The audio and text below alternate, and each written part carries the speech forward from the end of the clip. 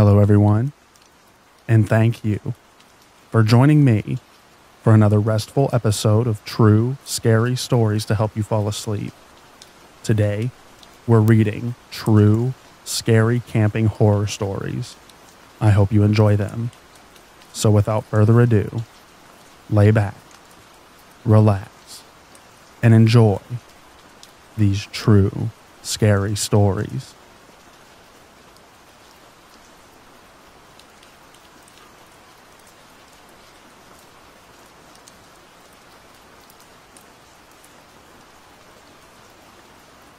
A few years ago, a group of friends and I went camping together. The campground we wanted to go to was full, so we ended up camping deep into the forest, several miles away from any other campers. Well, the first night we woke up at about 2 a.m. to drumming and singing. It sounded like a traditional Native American type of song and music.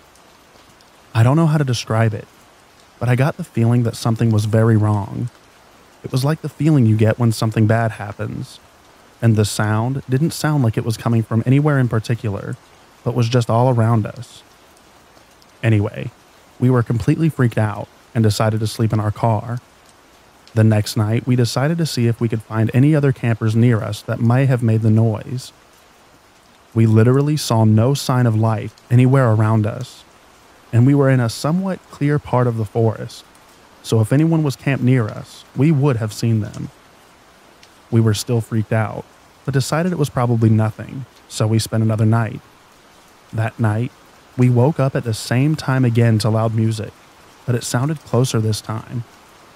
We also felt like something was wrong, and were extremely freaked out. We were too freaked out to go sleep, so we just stayed in our tent awake all night. The next day when we woke up, we decided to pack up and see if the other campground was open, and it was. When we stayed, nothing else happened. To this day, I really don't have an explanation for what that noise was. I don't understand how we could have not seen any other campers, and why they would have played music in the middle of the night. We also weren't on tribal land. My best friend, who was one of the other campers, is Navajo, and she said the music was similar to the music that she heard in tribal dances and rituals. I'm still freaked out about the whole ordeal, and it's hard to explain, but my body was just telling me that something was very wrong when this was happening.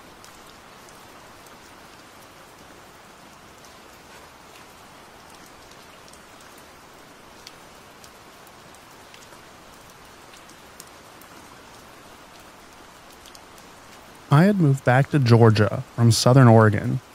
Don't worry, I later returned to Oregon for a while.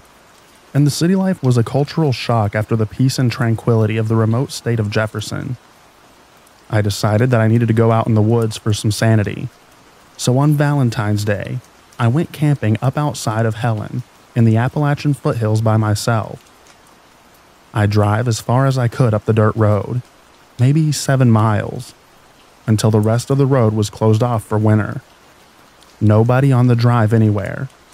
Set up camp by the creek right there. Had a fire going, still daylight, and a truck pulled up out of nowhere on the road. 2 guys. I'm a female in my 30s, by the way. I hate to stereotype, but they looked like the Appalachian hillbilly part.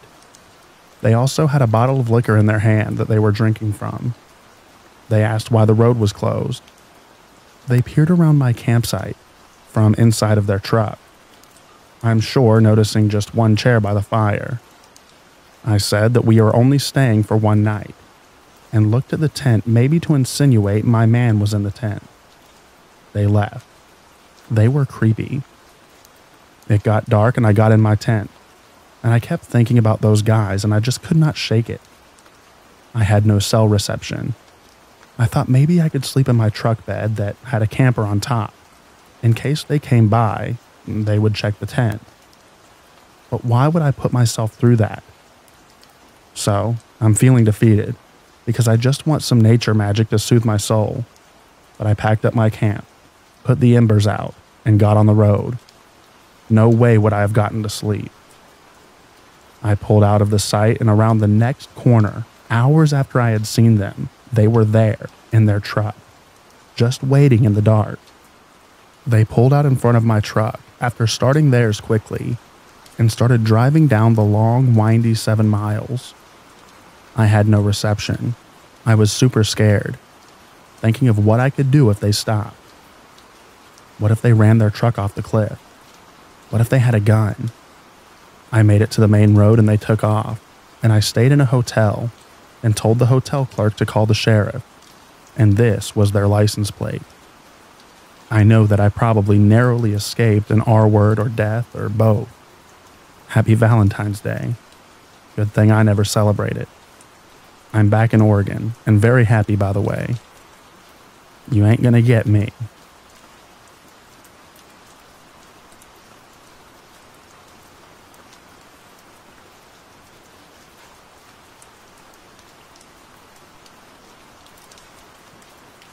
Me and my friends, Mexican graphic design students, went to the Laguna Salada, Salty Lagoon, in Baja California, Mexico, to watch the Milky Way and shoot some star trails photography. The Laguna Salada is a vast patch of salt-encrusted land that was once a lake. It dried quite a bit ago, and you can actually find ancient bleached seashells if you check carefully. Anyways, we arrive at an entrance from the highway and drive around 500 meters deep into the Salada. We come to a nice spot with a lot of bushes at one side, while clear on the other. We thought this was perfect, as the bushes would block out the car headlights from the road. We stop and get out of the car. Then we all notice this strange, hissing, rattling sound all around us. Imagine being surrounded by invisible people playing maracas, some far, some closer. We are so puzzled and fascinated by the sound that we start to throw out theories about what it could be. A friend says it might be echo from the cars.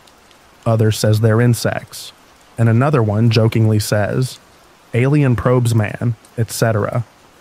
With that put aside, we set up the tripod, camera, and shutter switch. We shoot some test shots, and after everything is right, we leave the camera with the lens open to shoot the star trails. We grab some lanterns and decide to go exploring. After walking about 15 minutes, one friend says, in a very fearful voice, 2 men are coming at us. We are like, yeah bro, nice try. But he repeats, not kidding, 2 men are coming at us and they got assault rifles. Almost instantly the 2 men yell, turn off the flashlights, turn of the flashlights now. And we're all like, he's right. We are scared and do as the men command. They get close and say, don't move, keep your hands down, don't do sudden movements. And then they start asking questions in a very aggressive tone. Who are you? What are you doing here? How old are you? What are your names? How long have you been here? Etc. After explaining ourselves, they start whispering to themselves while pointing their rifles at us. We are all frozen with fear, believing we were going to be executed right there for being at the wrong place at the wrong time. One of the men say, go back to your car and keep taking your photos, but do not go near that bush patch because, and I quote him, rifles tend to miss fire in there. As we are walking away from them, I was pretty sure we stumbled into a bunch of narcos doing some shady stuff there. I'm sure we are going to be sprayed from the back. I'm just walking slowly, as our flashlights are off, waiting for that hot lead to enter my back. You know how they say that your life flashes in front of you when you feel you're close to death? I can assure you it's not a lie. Past Christmas come to my mind. Me opening my sweet Super Nintendo, graduating from high school, past girlfriends, etc. I even start to get angry at life, telling myself, I'm gonna get killed by a bunch of scum narcos, all because of some photos. Thank God nothing happened. We get the message and decide to nope out of there. We decide to get out before we become another number in Mexico's narco wars. As we are all grabbing our stuff and packing up, we hear a loud rattling in the floor. A friend turns a flashlight, and turns out it is a baby rattlesnake, inches from my friend's feet, and in attack posture, with rattle shaking like crazy and all, ready to strike. We cannot believe how stupid we were. All the sounds we heard in the beginning turned out to be rattlesnakes. all around us. Narcos and rattlesnakes. We noped out of there and never came back.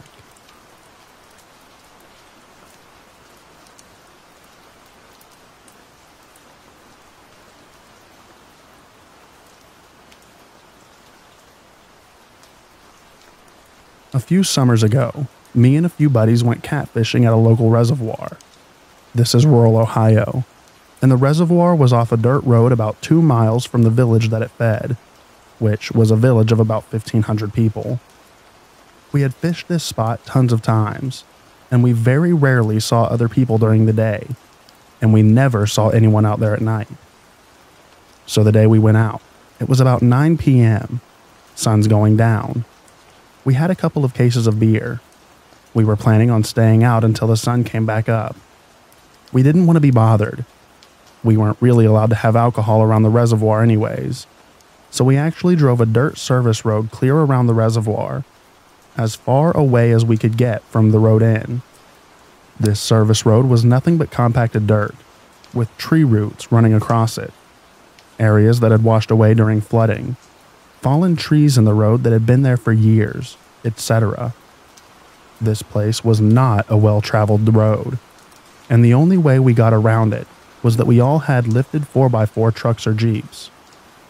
The site we pick is out on a piece of land that stretches out into the water a bit in a teardrop kind of shape. Goes maybe 20 feet out into the reservoir. So we have water on all sides of us besides our back. We figure we can fish from different directions.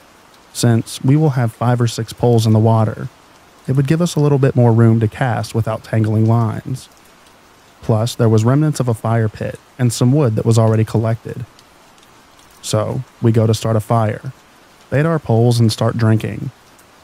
We fish for 2 or 3 hours and get good and drunk. In the meantime, a thick summer fog creeps in across the pond. Then we hear a huge kersploosh, and we see the ripples coming from across the water to our right.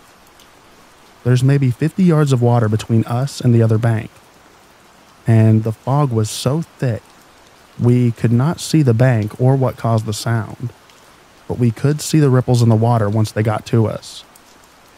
We explain it away to be a tree limb falling in the water, or maybe a beaver jumping off into the bank, and we keep fishing.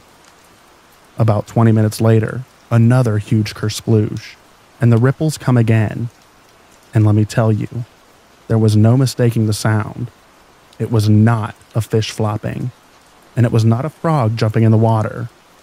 It was the sound of a very large and heavy object, like the sound someone makes when they do a cannonball off the diving board. But we explained it away as we did with the first. Shortly after that, we run out of wood for the fire, so we leave one guy to watch the poles. Me and a few buddies go into the brush to find fallen sticks and whatnot. We all go our separate ways and meet back at the fire shortly after.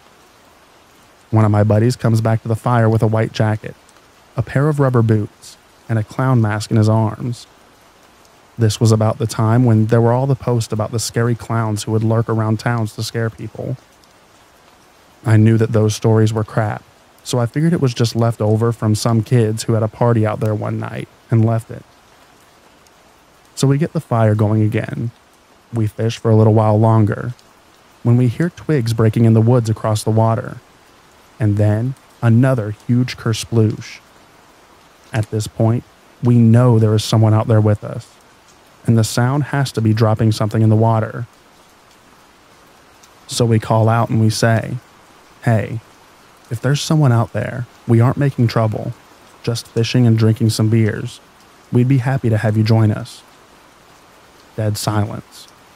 So we call out again to no response. A couple of my buddies are seriously freaking out at this point, between the booze, the clown mask, the fog, and the mystery noises. So I get that drunk courage. You know the kind. And I decide that we should all go walk around the bend and see what the heck's going on.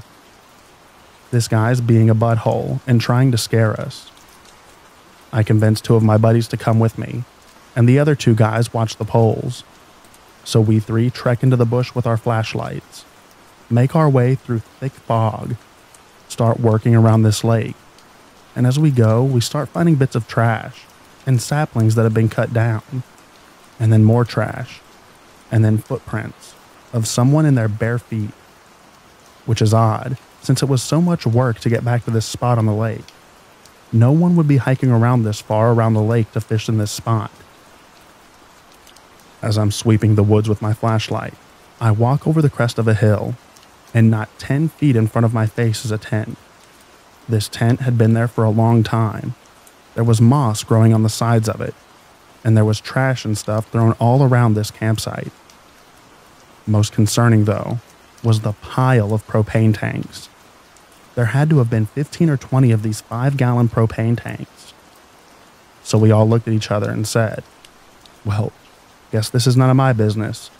And we hurriedly made our way back to the fire, threw all of our stuff in the back of the trucks, and made our way out of there in a hurry. On the way out from around the reservoir, we pulled onto the main, still dirt road and passed a crappy little Toyota Camry with 5 dudes in it. Watching in the rear view, they pull onto the service road that we just left out of. So for those that aren't savvy in rural southern Ohio, we busted a meth lab in the middle of the woods. The owner of said meth lab tried to scare us away by throwing stuff in the lake. I can only assume that when throwing stuff in the lake didn't scare us away, the meth cook called some of his buddies to come scare us out. Or worse yet, the meth cook called his buddies after we saw his operation.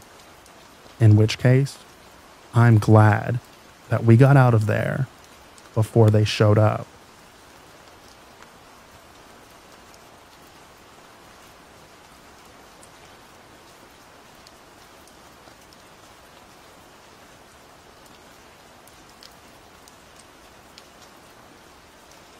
I used to work at a Boy Scout summer camp. Every week, I had to take a big group of campers to a secluded spot for their wilderness survival badge, where they had to build a shelter out of sticks, leaves, etc., and sleep in it overnight. The spot was only about a half a mile from the main camp, but we took them a circuitous route that made it seem really secluded. Anyways, on this one night, all the campers had made their shelters. We had cooked dinner, and we're all just sitting around the campfire. It was getting late, maybe 11 o'clock, so I sent all the campers to their shelters for the night and started cleaning up the fire. That's when we heard in the distance what sounded like church bells. They were pretty faint, but myself and my fellow staffers could definitely hear them. They went on for about 30 minutes, ringing every 30 seconds or so. We were all a little creeped out, as there were no churches or towns within 20 miles of us. After the bells stopped, though, the singing started. It was too faint to hear the words, but it sounded like church choir music, but a lot of people and a lot more enthusiastic. Also, it was almost midnight at this point. The singing went on for well over an hour, sometimes quieting down until we almost couldn't hear it, sometimes getting so loud that we thought it was getting closer. All of the campers were super creeped out, but I lied to them, telling them that there was a church service going on in camp, and that there was nothing to be scared of. Eventually, at almost 1 a.m., the singing stopped. I found out a few days later that there had been a large KKK rally only a few miles away that night, and that is the singing that we heard.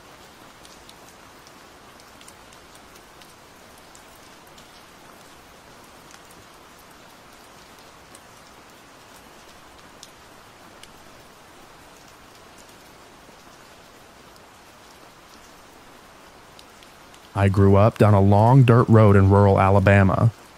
My family owns a decent amount of land. I still miss the peacefulness sometimes, but I'm a gamer, so I need my high-speed internet.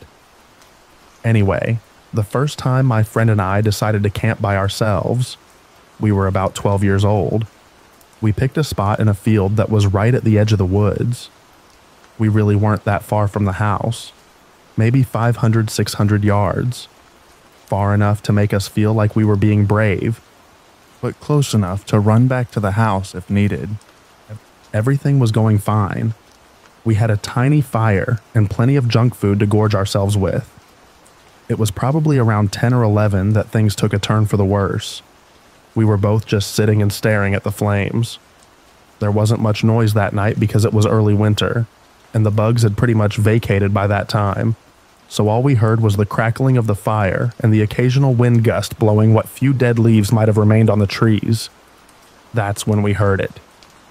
I couldn't say exactly how far away the sound was, but it came from the woods. It was a blood-curdling scream. To this day, I've never heard anything in the wild that would make you as uneasy as that sound.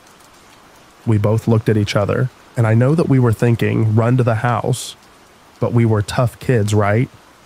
So we decided we'd lock ourselves in our tent and brave this new danger we'd discovered.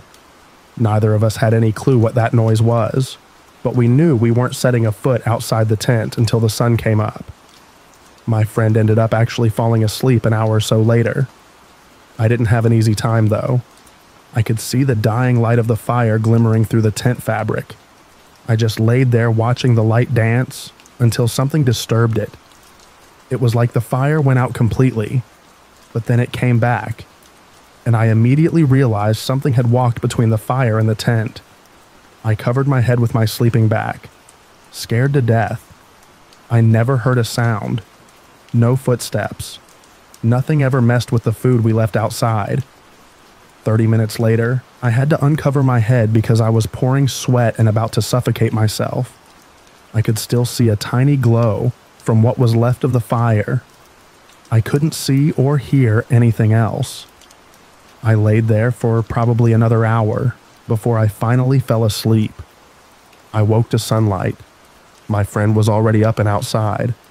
We talked about the scream, and I told him what I'd seen after he fell asleep. We looked around and could see no tracks or any other signs that something else had been here besides us. It wasn't until years later and a couple of sightings from different people that we found out what actually made the sound. A panther.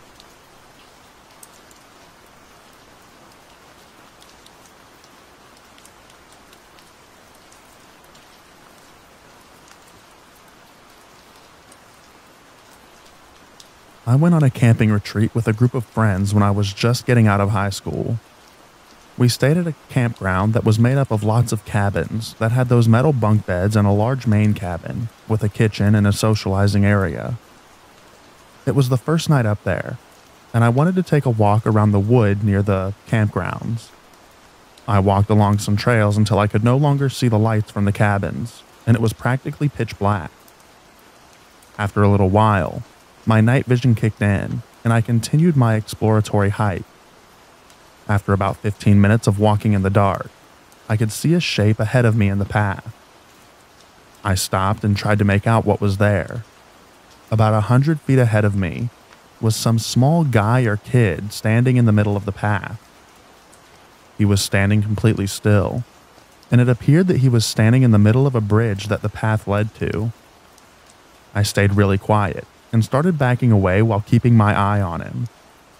It was way too dark for me to make out any details about him from where I was.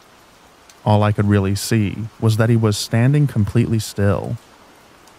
My nerve finally broke, and I hurried back to the campground. When I got back, I told my friends about what I just saw. And of course, a bunch of them wanted to head out to check out what I found. So, a bunch of us group up, and I lead them back to the bridge where I saw the guy standing. As we get closer to the spot, I could see that he was still standing in the same spot. We all kind of stopped and waited. We started whispering to one another about what we should do now. Some wanted to turn back around, and others want me to go over to him to see if he was okay. Being stupid, I agreed. I went ahead of the group and inched my way towards the figure. I was ready to bolt the moment something seemed wrong. So I got close, and when I got to the head of the bridge, I could see what the shape actually was. It was an upright vacuum. Someone had stuck an upright vacuum in the middle of a hiking path for some reason. I guess seeing something so foreign to the surroundings, along with it being completely black and white dark, made our imaginations go a bit wonky. Overall, this was pretty mundane, but the whole experience has stuck with me for decades.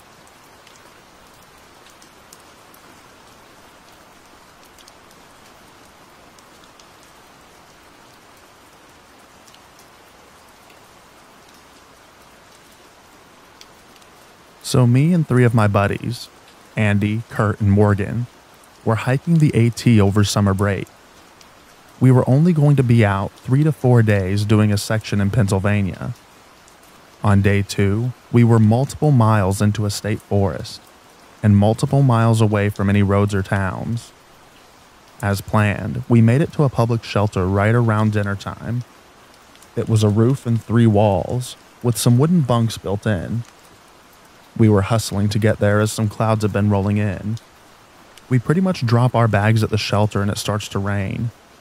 It was a summer rain where it blows in and pours for about 30 minutes, and then blows away to reveal blue skies and sunshine. So we were glad to start building a fire and getting dinner ready. About 5 minutes after the rain had stopped, we hear someone coming down the trail, thinking, "Aw man, they must have got caught in the rain." However, first to round the trail is a happy little corgi, dry, with his feet barely wet. The corgi ran up to us as we all had our snacks out and started begging for food. Behind him came a middle-aged man, slowly moving down the trail. He was wearing blue jeans, a white t-shirt, cowboy boots, had no gear with him, and was also bone dry. At this point, we all start looking at each other, because none of this makes sense. We nervously play with the dog for a few minutes as the man takes his sweet time making his way over to the shelter. He walks up and says hello, and doesn't really engage in any conversation. Seems a bit socially awkward, and we were all too bugged out to try and ask him questions. He came within about 10 feet of us and was just walking around and seemed to be enjoying the scenery. We all looked at him and agreed that he was totally dry. White t-shirt and jeans. It would have been easy to tell if any of it was wet. We then say goodbye, and he starts to walk back the way that he came. Started calling for the dog to follow him, saying, "Toby, Toby, come on, boy." The dog had almost no reaction to these remarks. Granted, we had food, but you would expect some kind of reaction. Then I looked closer at the dog, and it was wearing a Barbie pink collar and had metal ring hanging, but no dog tag attached to it. The man kept walking away and called the dog a few more times. Eventually, he disappeared down the trail.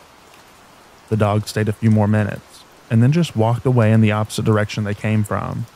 Just walked off into the woods. So once they both are gone, we start talking to each other. No one saw any hikers behind us all day. No one saw any tents or shelters set up close by. We all confirmed on our map that the closest road was miles away. We all agreed that he was dry and very strange. And we all agreed that the dog seemed to have nothing to do with him, and it had a girl collar, and didn't react to the name Toby. We even tried to call it Toby and it didn't react. So, as our minds race, we decide that this man must be some kind of serial killer hiding out on the trail, living off the hikers that he kills. Killed one with a dog and decided to keep it. From there, we formulate a plan. Andy had some paracord, and we all had tin cans left from dinner. We set up a perimeter of these noise traps around the shelter and across the front opening. We also took the wooden picnic table that was next to the shelter and tipped it up on its side against the front to try and secure us inside. Nighttime, and it's absolutely pitch black. Fire pit got too wet to keep something going. We all sleep on the top bunks with our knives ready to go right by our beds. None of us really slept. At the slightest noise, we would jump, and then call each other's names to make sure that we were all there. I would pass out occasionally and fire off one of my grizzly bear snores and freak everyone else out. At one point, Kurt got down to look out the front, and almost got stabbed by Andy as he was trying to climb back in his bunk. Then later, poor Morgan had to pee, and was trying to pee out the front, and accidentally hit the string and made the cans rattle. Well, the rest of us were ready to pounce on this silhouette by the front door, and he had to yell, "No, it's just me, it's just me." Otherwise, he would have been a goner. Eventually, we made it through the night. Sun starts to come up, and we start taking down the table and traps. We left a note in the shelter sign-in book about Toby and the man that was with him. We diverted our path and moved over near a campground the next night, set up a concealed camp quarter-mile off the trail. Then, the final morning, we got to the campground payphones and called in for our extraction. None of us have ever forgotten how terrifying that night was, and since then, we often recall the story of Toby and the man that was with him.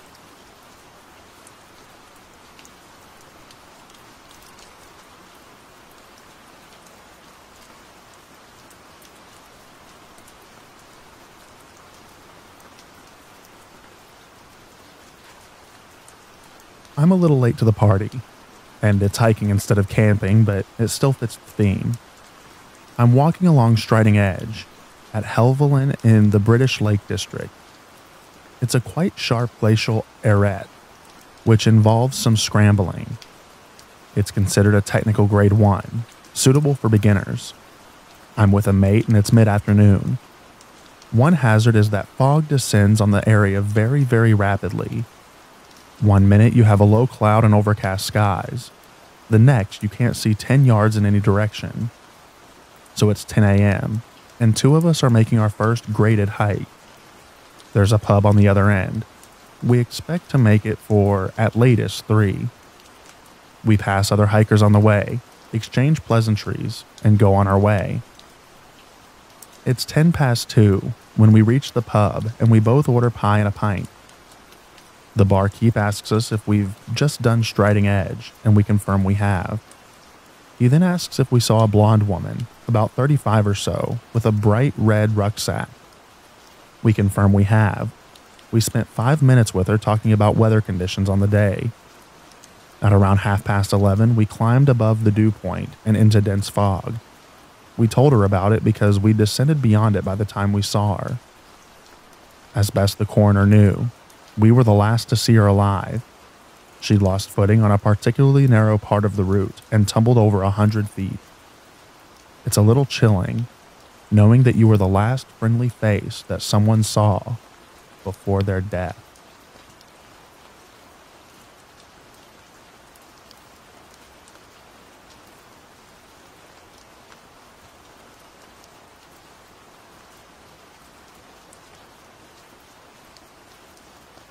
My boss and his dog, colleague, and I went on this hunting/camping trip in the California desert some years ago. We all had firearms, and the plan was to do a survival camping experience where we would only carry water and food for the dog and some emergency food and communication sets. We set up camp very deep inside the desert, and the nearest town was probably an hour's drive away on our 4x4 rental truck. 2 days in and we haven't caught anything, and the heat is driving us crazy. On the second evening, as we're out on the hunt, we see what looks like mountain lion droppings around our camp. No big deal. We've got firearms and stuff on us. We return to base empty-handed on the third evening too, and we haven't eaten solid food in 3 days and are just surviving on water. We start a campfire and put our heads down for some rest, and my friend sees 2 sets of eyes staring at us in the distance. We bring the dog, and the dog goes crazy looking in the same direction as the eyes. We scramble into the tents and bring out our rifles and wait for something to happen. This standoff lasts for about 10 minutes, and we notice the animals move around a bit as we watch it. We don't fire our rifles because killing what looks like a mountain lion would invite a ton of trouble, so we just wait. At some point during this, the animals just turned around and left. I've never been more scared in my life. We packed up all of our stuff with one guy standing guard with a loaded gun at all times. We locked the doors of the car, rolled up our windows, and just left. Until today, we're convinced that it was a mountain lion. Occasionally, we think it was because we were crazed by the heat and hunger. But then, why did the dog bark? We don't know.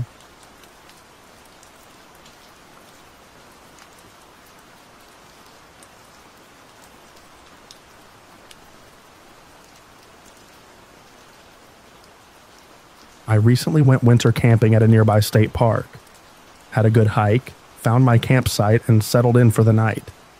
The campsite was near a park road, only about 200 yards from the road, but on the other side of some trees. My tent wasn't visible from the road, which will be important later. Just as I was starting to drift off to sleep, I hear footsteps coming down the trail toward my site, and when I open my eyes, I can see a beam of light scanning the woods on the other side of the pond I'm camped by. Then the light sweeps toward me, hits my tent, and turns off. Footsteps retreat. I'm a little spooked, and by now I'm definitely making sure my knife is handy, but figure it was maybe another hiker looking for a place to camp, who saw me and turned off the light once he realized someone was already in the site. Either that, or it was the rangers checking on me. I'd filed an itinerary with them. So then I finally do drift off to sleep, only to be awoken about 30 minutes later by a vehicle coming down the trail toward my tent. I can hear it crunching on the gravel trail, steadily growing louder as it gets closer. Again, I see lights sweeping the woods across the pond, this time headlights, and again they come around the bend in the trail, shining directly onto my tent. At this point, I'm spooked. Knife in hand, I call out, "Hello?" When I do, the vehicle backs up, turns around, and retreats back up the trail. At this point, I'm really spooked. I call the park office and have service, thankfully. No answer. So I call 911. I tell them where I'm at, and she tells me to hold on, puts me on hold. When she comes back, she tells me that officers are in the area, looking for someone. I ask if she can give me any more idea about what the problem is, so I can help. I'm an experienced backpacker and my day job is 911 operator, but she won't tell me anything. I tell her I'm a dispatcher, and if it's a missing hiker or suspect, I'll keep an eye out if she gives me the description, but she still won't tell me anything, so we disconnect. No idea who they were looking for, but I'm pretty sure it had to have been a suspect. It was the middle of winter, and I only saw one other person in the park all day, an old man walking his dog, close to the trailhead where I started. Between the cold and the incident, it was definitely my second worst night out backpacking.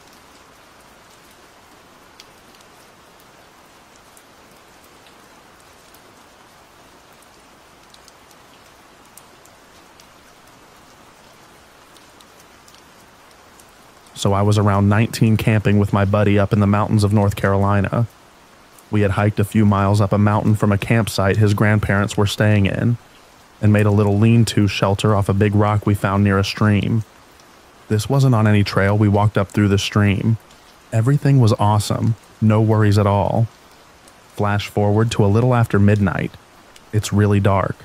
Light can barely make out your hand looking up at the sky dark. The fire is nothing but coals, and I'm on the outside half of the lean-to looking out into the woods. Then, I see a light. Just for a moment, mind you. So naturally, I continue to watch that same spot. A few minutes later, I see it again, pretty much in the same spot. My first thought was we had somehow gotten up close to a road on our climb, and I was seeing some headlights through the trees. Well, I kept watching to confirm my suspicions, when the light did some crazy flip maneuver. So either someone had a crazy wreck, or it's actually someone with a flashlight walking around in the woods in the middle of the night. So I'm just frozen, staring off into the darkness waiting for Hillbilly Joe to murder me. And my friend is just snoring gently behind me up against the rock. After about 10 minutes with no more sightings of any lights, suddenly a light appears at my feet, out of nowhere. It was an orb, maybe the size of a golf ball. I've had people say, oh, it was just a firefly, but it was white. Like perfect light? I'm still not sure how to describe it, but it didn't seem to cast light on its surroundings. It just was light. But it went from the base of our shelter where my feet were, and moved silently in a perfectly straight line, all the way past my head, then disappeared. I am literally frozen solid now. Couldn't move if my life depended on it, and for all I knew it did. About 15 agonizingly long minutes after it scanned me, or whatever, it went back to flitting around near its original spot. but now it wasn't going off. It just stayed on all the time. At this point, my friend rolled over in his sleep and was close enough for me to bump him with my elbow, while not making any noise and keeping basically totally still. He was immediately awake and alert, thinking there could be an animal nearby. He leaned up on my back and peeked over my shoulder after I whispered, "Look in the woods." After a few seconds, I heard him whisper, "What the is that?" I'm not crazy. It wasn't a dream. We stayed watching the light dance around for a few minutes until he turned and looked up the hill from our shelter, and there were 2 more lights flitting around up there. We remained awake until the sun came up watching them. They stayed until about an hour before dawn. Once the sun was up, we passed out for a few hours and then packed our stuff and left.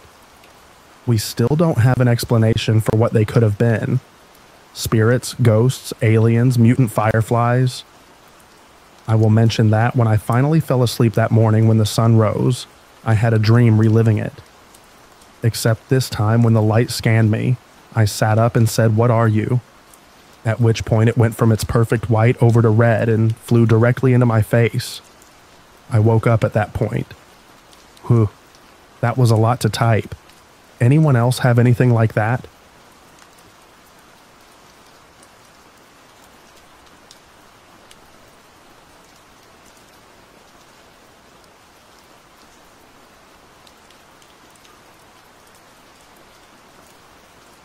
My cousins and I used to do a lot of camping in all seasons. One fall, we went to one of our usual places, this little ridge that made almost a bowl shape, perfect for us and our supplies. It's about a mile hike into the woods from where we parked. Well, that night, it was late, and we were all sitting around the fire, talking and smoking some weed. We can hear coyotes off in the distance. After a few minutes of hearing the coyotes sound off a few ridges away from us, we start hearing rustling from the ridge above us, and then we hear more coyotes sounding off, even closer than the first ones. The first ones sounded off again, and the rising we heard seemed intensified. They were getting excited and restless. We're all looking at each other, completely silent by this point. One of my cousins reaches behind him and grabs his gun and a big mag light. He stands up and walks to the edge of the fire's light and shines his mag light up to the ridge above us. And the eyes, all the pairs of eyes. There had to have been at least a dozen, just on that ridge. He shined the light all the way around us, and everywhere there were more eyes. In total, there had to have been 3 dozen coyotes, the biggest pack I have ever seen. My cousin fired off a few shots, hoping to scare them off, but they barely so much as flinched. It was a long night. We took turns sleeping in shifts, making sure that our fire never went out. The coyotes would come in closer, just feet outside of the firelight, and wait. It was maddening. Knowing that we were being hunted, knowing that to these animals, we were prey. Sometime before dawn, they slipped away without us noticing. My cousin said he looked up, and they were just gone. There wasn't a single set of eyes left. Easily the most terrifying thing that's happened to me while camping.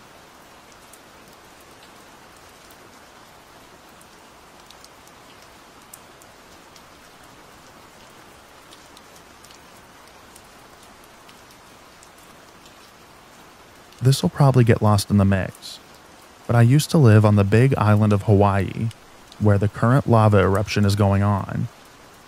My girlfriend and I at the time decided to go camping at Mackenzie State Park along the coast in the Puna district. We had planned on staying for 4 nights, but ended up only staying for 2 nights.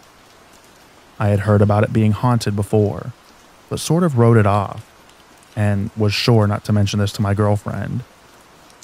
The first night, around 2 a.m., we woke up to what sounded like multiple people using a pickaxe on lava rock and groaning.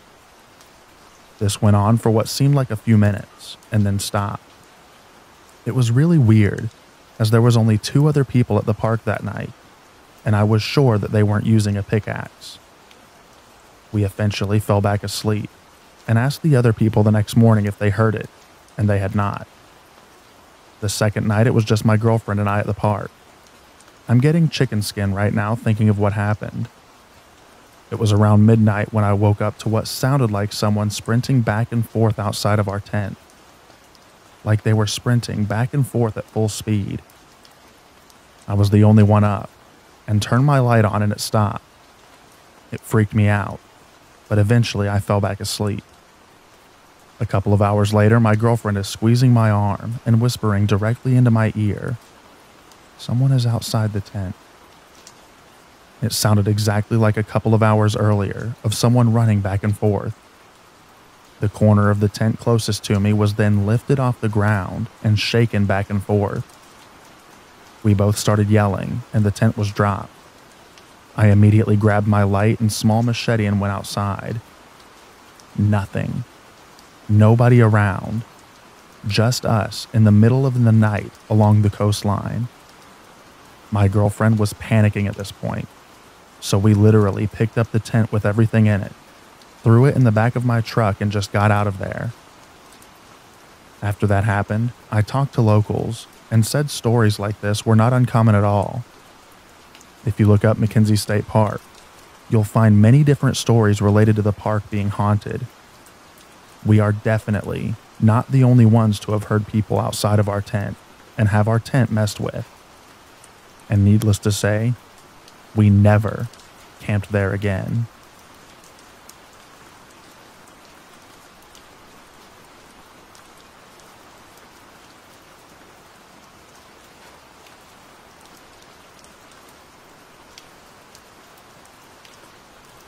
My best friend's parents live on this little dead-end dirt road outside of a real small town.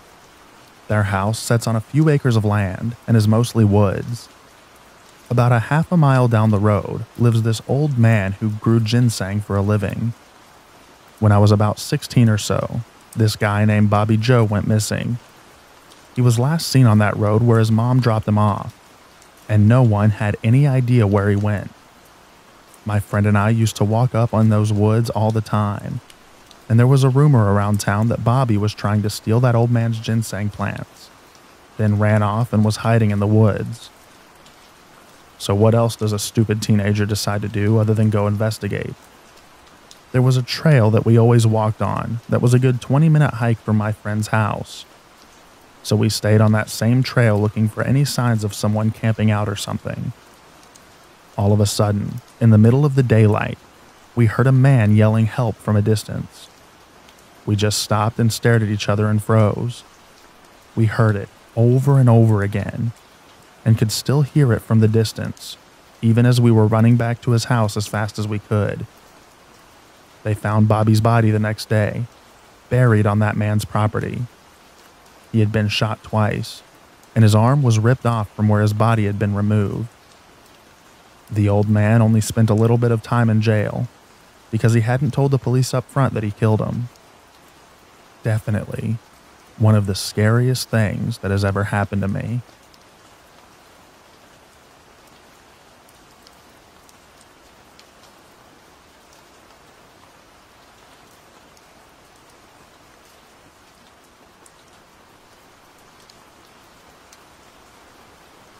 I was a leader of backpacking trips in upstate New York for people ages 14 through college-age individuals. Once, I was leading a group of 14-year-old boys on a bushwhack, off-trail hiking, navigating with a map and compass, from one trail set to another. While deep in the woods, we look up and see that we've all but walked into a pretty elaborate hunting shelter that had intense camouflage and well-constructed insulated walls in a semi-permanent canvas tent. We were hesitant at first, but it looked like no one was using it, so we decided to take a closer look. The inside was pretty filled with old gear, but it also had some equipment that was in pretty good repair. We left the site after marking it on our maps to alert the rangers, as camps like that are illegal in the state park where we were hiking. After the trip, we contacted the ranger's office, and they said they'd be out in the next few days to destroy it. Well, my friend and I knew there as a decent bit of good gear to salvage. So on our day off, we decided to hike back in and see if we could get any of the gear before it was taken by the rangers. We hiked back, following our old bearing in reverse, and found the shelter no problem. The only issue was when we got there, all the newer gear was gone. There were even rings in the dust where the camping stove had been. We turned to leave, and there was the largest buck that I have ever seen in my entire life. 9 or so points, standing, blocking our way back. The buck saw us and kind of puffs his chest out. We stood calm and tall, facing the buck for about 3 to 5 minutes that felt like hours. It starts to dip his head and make threatening sounds. So we decided to pick up some nearby sticks and wave them around, yelling, in hopes that it scares this guy away. Eventually, the buck grunted and walked away very slowly, with his chest still puffed out. The relief was wonderful.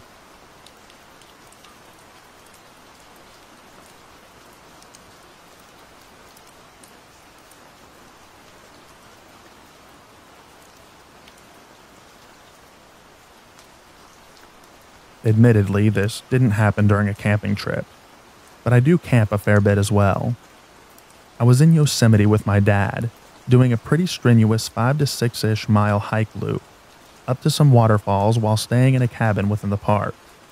So, kind of like diet camping. Maybe halfway up the cliff/mountain/ridge, we hear this weird raspy chirping and meowing noise. Definitely a baby animal. It sounded very close, maybe a dozen or so yards away. We could hear it over the fairly loud gurgling of a nearby creek. My dad and I froze and looked at each other. Literally, 2 hours before, we saw a mountain lion, warning, and were joking about my dad fighting one off with his hiking stick.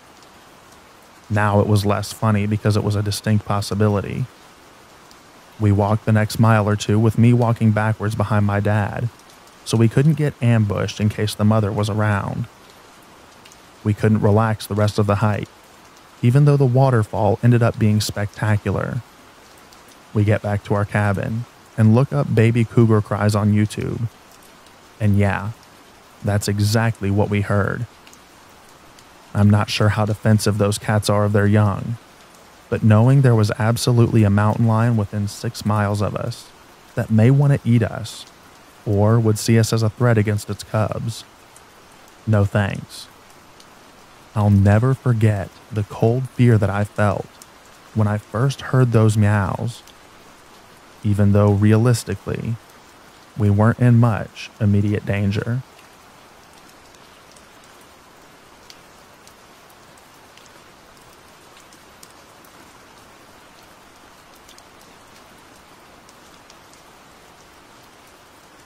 I've had a few of what could be considered paranormal experiences in my life, but this was the most recent and unnerving.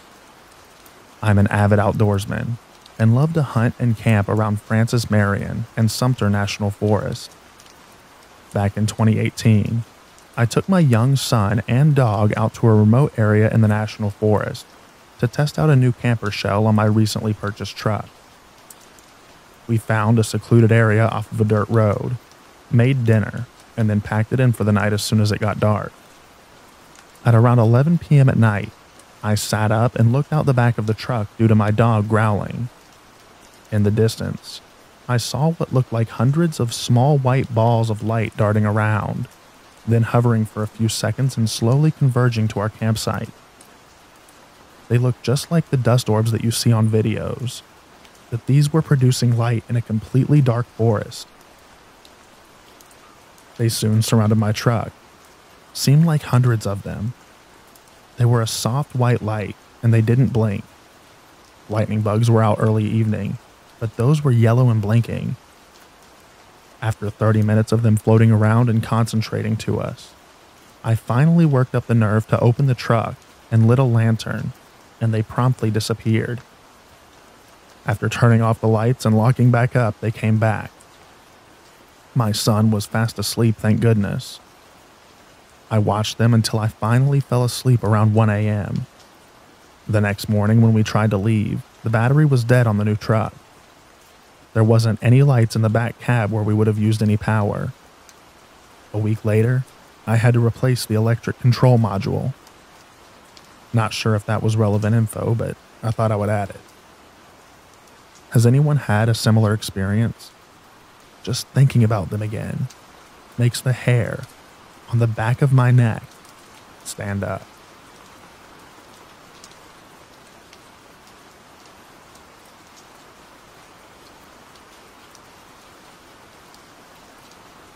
Thank you so much for listening to all of the stories in this video. I hope you enjoyed them.